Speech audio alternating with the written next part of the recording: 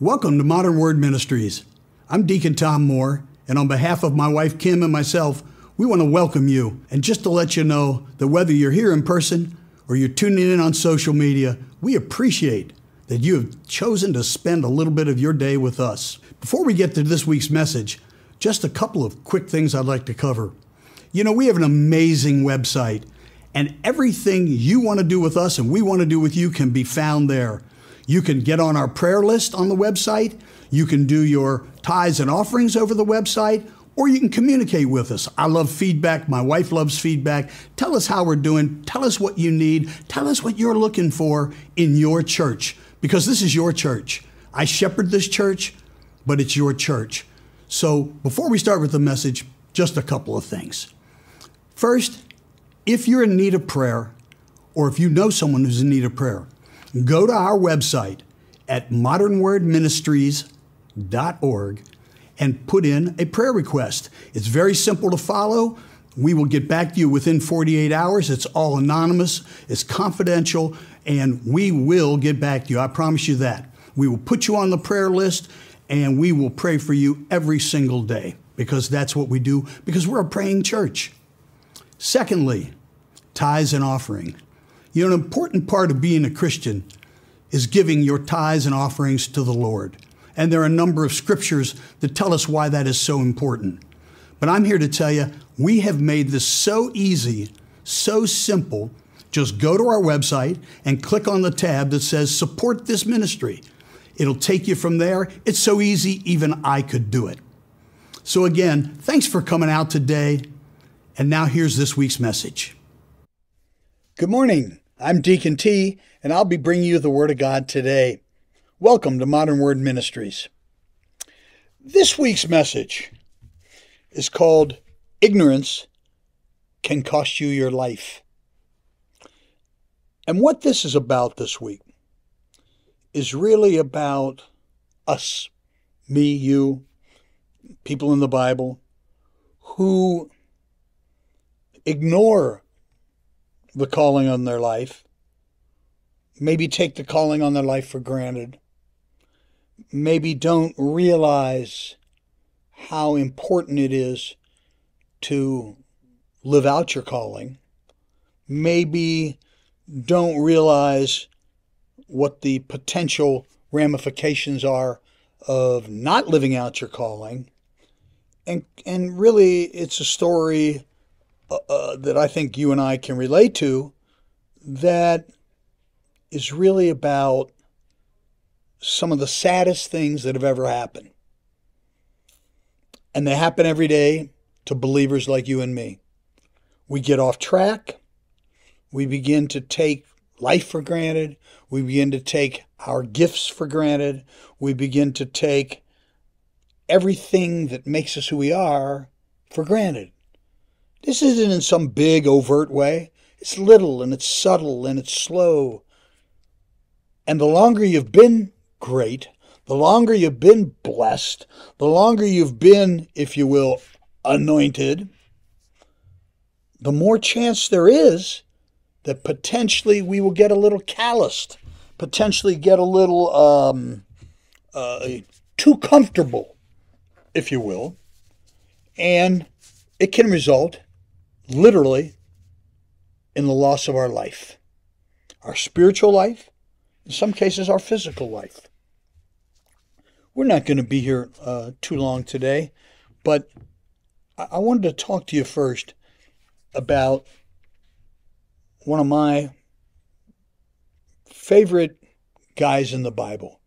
And he's one of my favorite guys because this is the story of how ignorance and ego, and how being so blessed can actually become a burden if you lose your bearing, if you lose your compass, if you lose your intellect, and if you just become ignorant to what's going on around you, that it can literally cost you your life. Now, this is a very, very well-known story. I'm not going to read miles of scripture. I'm just going to talk about this story quickly everyone knows this story, but there are two lines in here in this scripture that I'm going to bring out because they are, I really never saw them before. And many times as I've read this scripture and preached on this scripture, I never saw these two lines, and I never saw them in this context before. In Judges, it talks about our boy Samson. We all know the story of Samson. I'm not going to tell the story. We all know that Samson was, blessed from conception. He was a Nazirite. He never shaved. He practiced religious control and containment. And he was a holy man from before birth. And he's one of only two people in the Bible that are called out in that way. We know what happened. He started messing around with Delilah. Next thing you know, she tricked him and he was stupid. And, she cut his hair and he lost his strength. And he ended up losing his life. They blinded him. They made him a slave. In the end, he recovered some of his strength, and he ended up killing more of these Philistines than he even did when he was able-bodied. But there is some language in this section of Judges 16 that just really shook me to my core. After Samson has, if you will, teased Delilah about, oh, it's these reeds, and oh, it's this, and oh, it's that. That's where my strength is. And she just played on him because he was making her look like a fool to her people. He finally told her the truth, that his strength was in his hair, and when he fell asleep, she cut all his hair off, and he didn't have any strength. And when we get to Judges 16, up around 19, it says this, and then I'm going to call out the part that really, really got my attention. So Judges 16, verse 19 to 21 or something. 19, she, that's Delilah, made him sleep on her knees. So you can picture this. He's laying there, got his head on her lap. She's stroking his head. He gets all comfy and cozy. She made him sleep on her knees, and she called a man and had him shave off the 7 locks of his head. Now, this is because he has finally confided in her where his strength comes from. Now, these are the following couple sentences are what I want you to hear. Then she began to torment him, and his strength left him. And she said, the Philistines are upon you, Samson. And he awoke from his sleep and said, I will go out as at other times and shake myself free. So what had happened, in case you don't remember, is the 3 times prior to this, Samson had fallen asleep, but he had given her some phony information about where his strength was.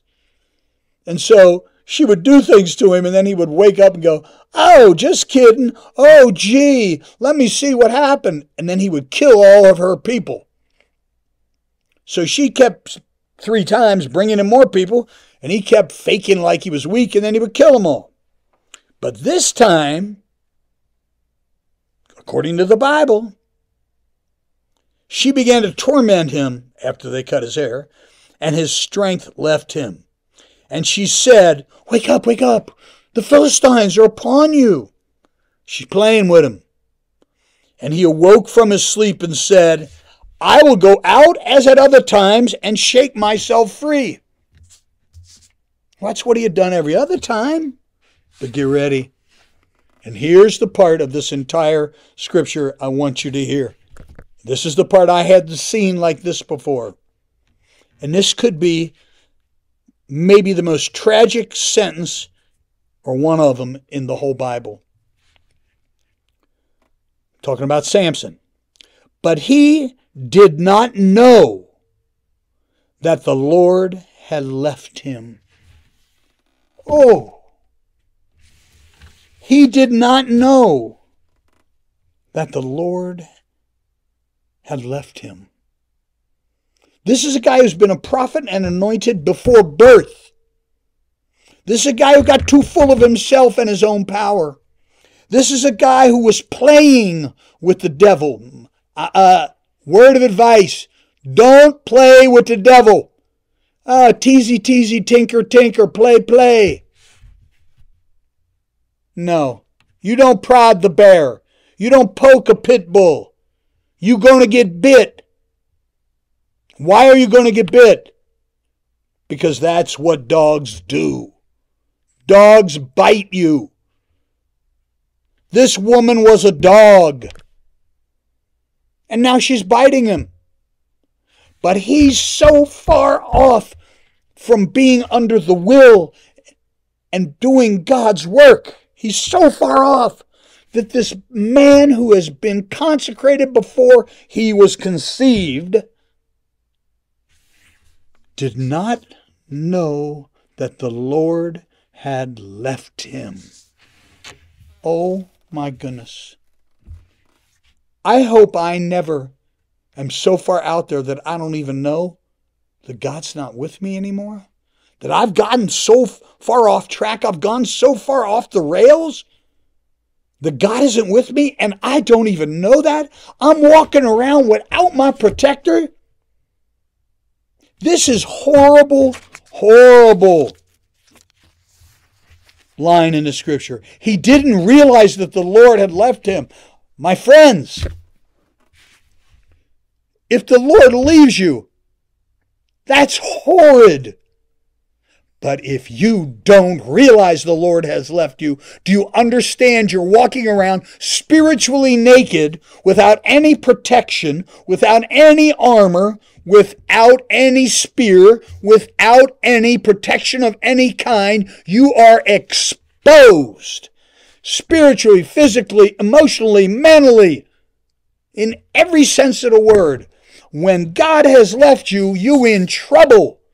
But when God has left you and you don't realize it, you really in trouble because you running around and are stupid. You don't even know. You so ignorant because you so caught up. The ignorance can cost you your life. If you don't believe me, ask Samson. Oh, you can't ask Samson. Why? Because he died. Why did he die? He died because the Lord had left him and he didn't even know it. Well, that's weird, Deacon T. Why did God leave him? Because he kept turning his back on God. Now, God was still out there, but God wanted him to find out what happens when you turn your back on God and on the gifts that God has given you. Not me, not her, not him. You. Samson, playing with the devil, messing around with those dogs, messing around with that crazy pit bull. You see, you think you're too smart. You think you're too clever. You think you're untouchable. You think you're invincible. Never. The only thing, excuse me, the only thing that made Samson Samson was God. So when God left him, he wasn't Samson. He just some dude about to get blinded, become a slave, and put to death. That's right.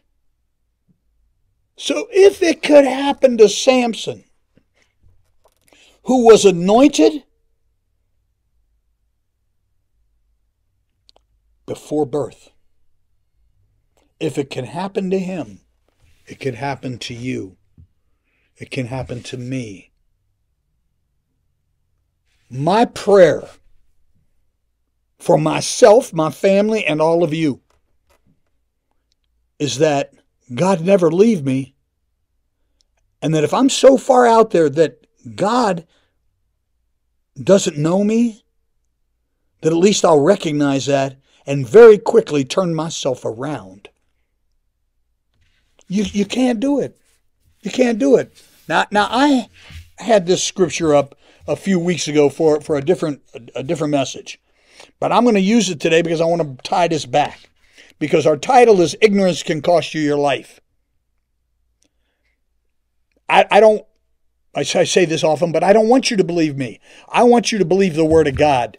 And when I say this is from the Word of God, I mean literally I make copies of the scripture right out of the Bible.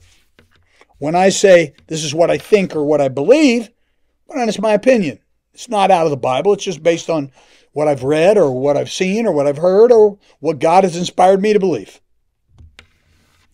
But in Hosea 4 and 6, and if you follow us every week or you were here every week, you will remember this scripture. Hosea, one of the minor prophets, it says, "My people are destroyed for lack of knowledge. Because you have rejected knowledge, I rejected you from being a priest to me. Ooh. And since you have forgotten the law of your God, I will forget your children. Ooh. I will change their glory into shame."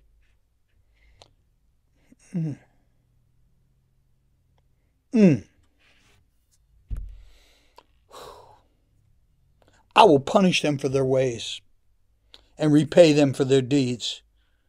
They shall eat but not be satisfied. They shall play the whore but not multiply, because they have forsaken the Lord to cherish whoredom, wine, and new wine, which take away the understanding. My friends, my people, we need to hear the Word of God today. Ignorance can cost you your life. Ignorance can cost you your family. Ignorance can cost you everything. I'm talking about spiritual ignorance. I'm talking about ignorance of the will and the plan of God in your life. I'm talking about ignoring your destiny, ignoring what was manifested in you by God. This dude, Samson, was for real, a prophet, a teacher, an example, a man of God, who got so far off, so far out of whack, that God had left him and he did not know it. How can that be? It's the power of the devil. It's the power of sin. It's the power of ignorance. It's the power of closing your eyes and pretending that you're God, or that because you have gifts, that you somehow created the gifts, or because you somehow have something that is very desirable, that is because innately you're just better, smarter, cuter, whatever, more deserving. You aren't. You aren't. It's all because God loved you enough. He gave you all this stuff. You did nothing to deserve your life here. Samson did nothing to deserve to be Samson. And guess what? He treated it as such. He did not treat it as cherished treasure. He was very cavalier with his gift. He was very cavalier with his spirit. He was very cavalier in the way he lived amongst non-believers. He had no business being with these people.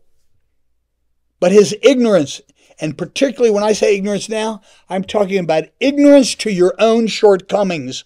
I'm talking about ignorance, not in a worldly sense, but ignorance as to who you really are and who you're supposed to be, and ignorance to how am I really living, and being intellectually honest with yourself. How crazy is it to lie to yourself so badly that it costs you your life? Wow. How bad is it that you ignore your gifts, your blessings, that you turn your back on your anointing so terribly that God has left you and you don't even know it? You didn't feel the presence of the Holy Spirit leaving you? Anyone who's been baptized, who's been born again, anyone who has received the gift of the Holy Spirit knows what it felt like when the gift came on them. Whether they spoke in tongues, whether they interpreted tongues, whether they were teachers, whether they were preachers, whether they were evangelists, whether they were prophets, whether they were healers, diviners of the word, it doesn't make any difference. Whatever your gift was. If suddenly you're in a dry well situation, wake up. Wake up. Your ignorance is costing you your life. Do you not realize that the reason you're in this dry situation, you know why you're there? Because you're living a dry life. A dry spiritual life will result in dryness. That's how it is.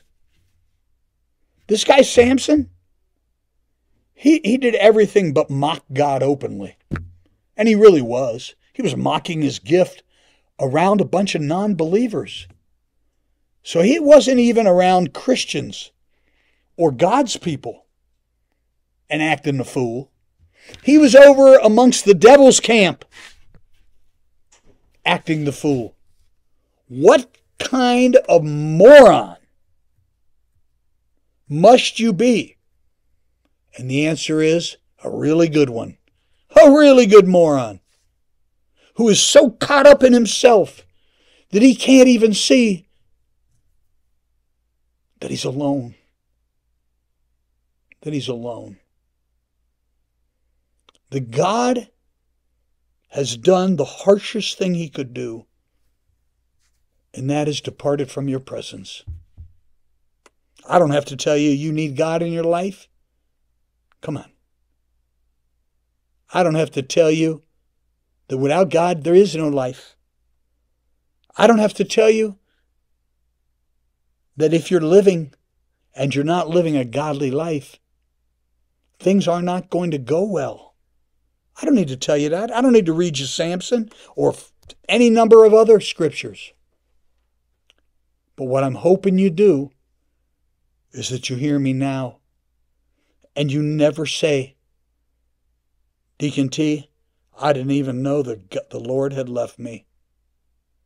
I was out here alone, spiritually naked, and didn't even know it. I screwed up so bad. I turned my back so hard. I got so comfortable with non-godlike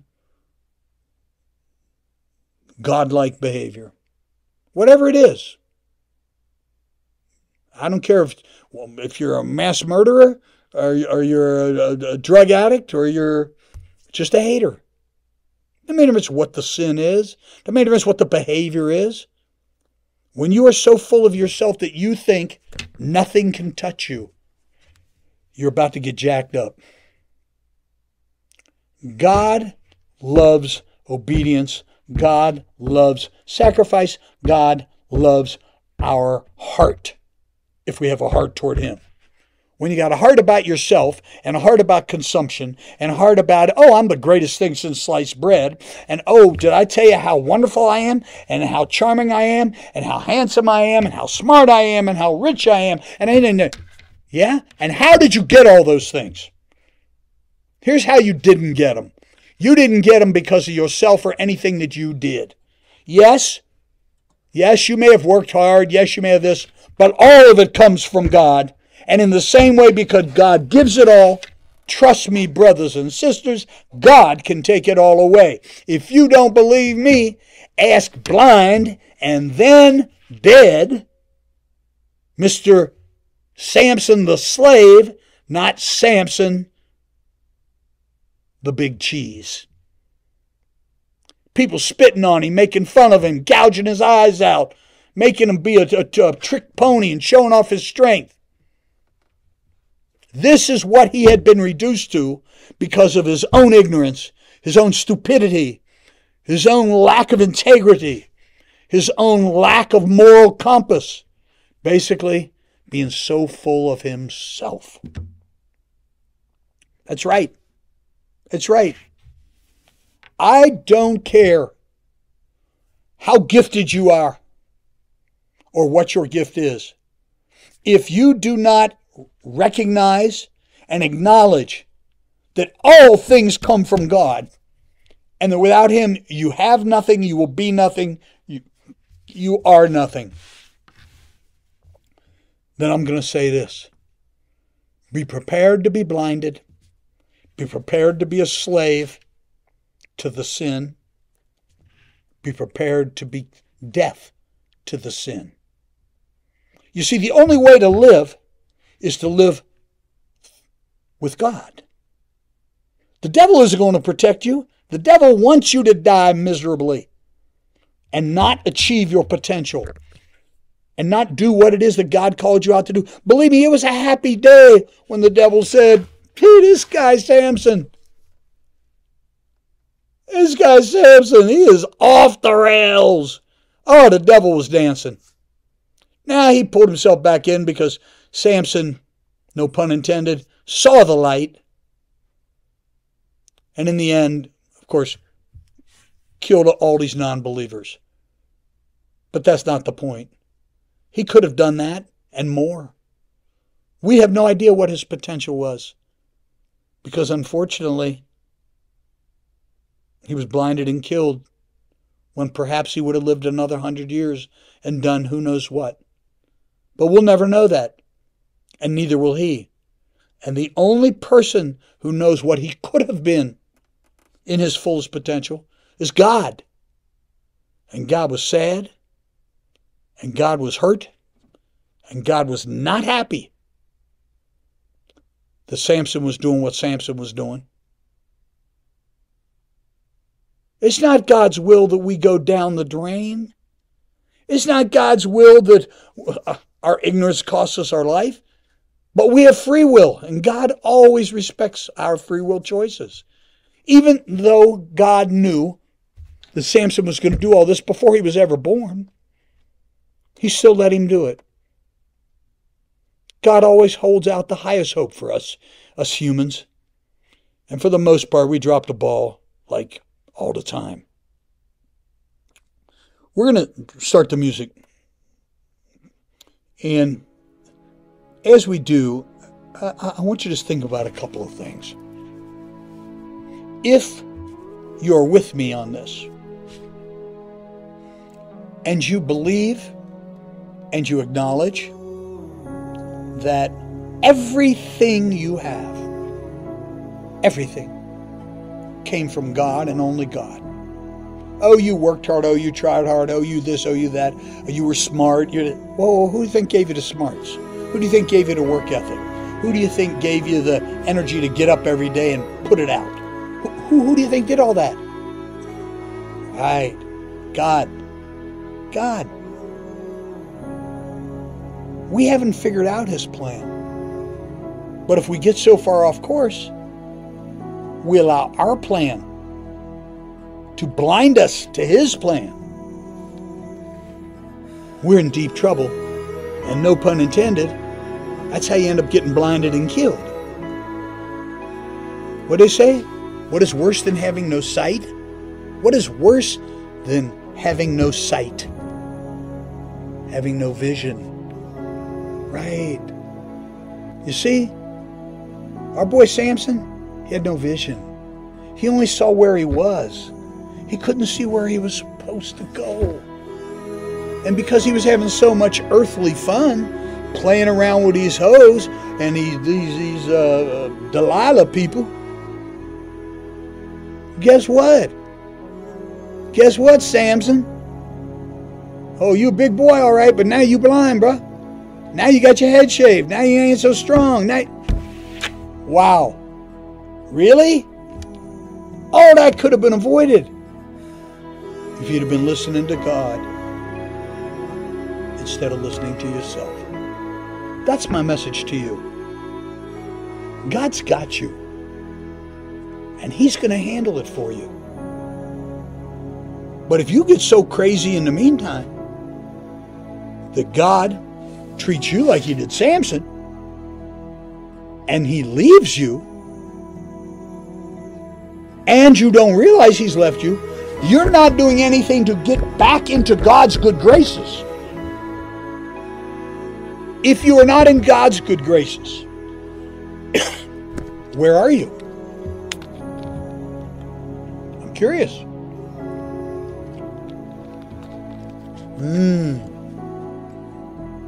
You're in the good graces of the world? You're in the good graces of Delilah? You're in the good graces of the enemy? Remember this. Anytime the devil is celebrating, something's wrong. Anytime you are just too happy in the physical world and you never are questioning what's up, what's next, and you're just living in the moment too much, be very, very careful. It's great to live in the moment. You can't live in the past and you can't live in the future. What does it say? We cannot change the past, only how we interpret it. We cannot control the future, only prepare for it. All we can do is live today. And what do they say? That's why they call today the present. It's a present. It's a gift that God has given to you. The question is, what are you doing with it? My people suffer from lack of knowledge. That's why they perish. I didn't say that. The Bible says that. Are you suffering? Are you perishing due to lack of knowledge? Understand that the lack of knowledge is self-inflicted. Please. That isn't something God's doing to you. You don't have knowledge because you have closed off your knowledge receptors. Your heart, your soul, your mind, your eyes. You're not reading the Bible. You're not praying. You don't have relationship with Jesus. Relationship with God. Without that, you're going to search out other relationships to fill the void that you feel.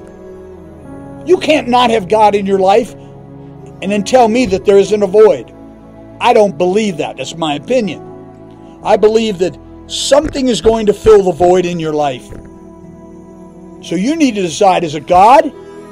Is it the enemy? Is it God? Is it dope? Is it God? Is it booze? Is it God? Is it eating? Is it God? Is it overworking? Is it God? Is it excess? Is it God? Is it excess? All these worldly excesses. And you're doing them all the time. We all have a moment. We all have to. Sure we do. I'm talking about when it becomes a lifestyle. I'm here to tell you this. It's unhealthy, and it will lead you to lose your spiritual life. We cannot exist without God's hand on the rudder of our life. We can't make it if God has left us. Don't believe me? Just ask Samson. Oh, you can't ask Samson. Why? Right. So in closing, I just want to say this. It's easy to fall into like this worldly life. Taking all your skills, attributes, all the great stuff that makes you who you are, that makes you this incredible human being, and think that that's because you're so smart and you're so cute and you're so tall and you're so this and you're so... It'd be easy to think that Instead, I want you to modify that and say, thank you, Jesus. If it wasn't for you, I wouldn't be tall, handsome, good-looking, smart, funny, whatever, successful. I wouldn't have this great relationship. I wouldn't have this. That everything comes from God, and that God is our source, and that ignorance to those facts, that ignorance to that philosophy can cost you your life. Lord, we just thank you so much for giving us this time today, for bringing us out here in your presence, in your holy temple. Lord, we just ask you today to keep our eyes and ears open, to have us be always in your will and in your way, that you might never leave us, that we would always be aware that you are right here, sitting on our shoulder, holding us up. You and the Holy Spirit have got us. And that if, God forbid, we lose that perspective, that you would quickly, immediately restore us to sound thinking, restore us to sound action, restore us to appropriate behaviors, and that we would be and become all that you have destined for us to be. We ask you to do this for us, Lord, today and tomorrow and forever, in the mighty name of your Son, Jesus. And all God's people said, amen. Well, amen, everybody. It is a pleasure to be here with you again this week. You can catch us every week at 10 a.m. on modernwordministries.org. You can catch us later on that same website. You can also get us on YouTube at Deacon Tom Moore. All of our weekly messages are there. You know, it's a deep message today, but I think it's a message we all needed. There's so much going on in this world, and it's so easy for us to not realize that, just as it was for Samson, that God had left us, and we didn't even realize it. You know, God's going to see you through, and I'm going to pray for you. Now, those are two things you can count on. This is Modern Word Ministries, where you can come as you are, but you're never going to leave the same. So until next week, here at modernwordministries.org, I just want to say I love you. Be blessed, be safe, have a beautiful week, and just remember this: ignorance can cost you your life.